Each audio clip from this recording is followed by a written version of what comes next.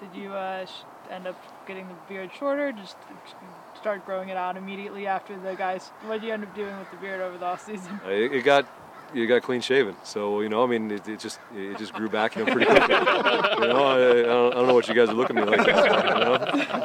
You are on the record here. Yeah, I know. I'm dead serious. It came all off, and now it's back. Yep. No, I'm kidding. No, the guys took a few pieces out, and it was kind of in tatters. I think after the MLS Cup for a little bit, and then I think the process of just growing it back out is happening again this year, and we'll see where it goes. It goes in all directions, so hopefully we'll get it longer and get it back to where it needs to be. Did you have kind of a same idea with it? If you win an MLS Cup, it's when it's coming off, or do you not have?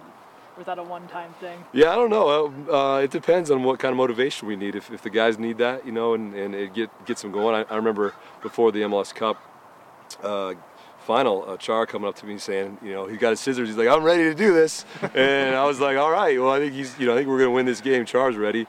So if the guys want it to come off, it'll come off." Do you have to get like a hairdresser or like your wife or someone to straighten it out, or? Oh yeah, I mean, I'm definitely in the market for some beard oils and some things that'll help it grow quicker and make sure it grows out more evenly for sure. You're in a good town for that. I know, that's what I've heard.